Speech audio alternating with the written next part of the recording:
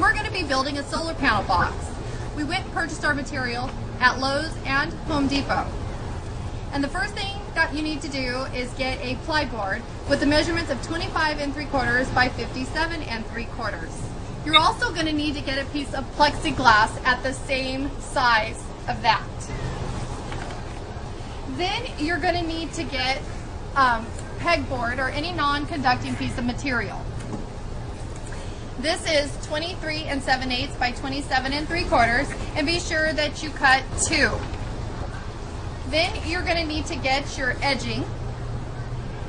You need for the middle and the 2 outer sides, 3/4 and 3/4 in width.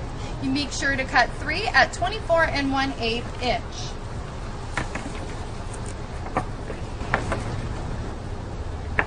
The next thing is your outer edging going along the length of your box. This is also 3/4 by 3/4 edging. Make sure to cut 2, and they're 28 5/8 inches.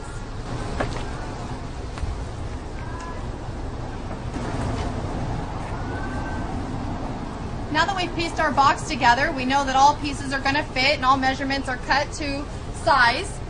Make sure that you paint it front and back in all edges. And then you're going to need to measure out your edging for the holes for mounting. And now I'm going to go put my solar cells together.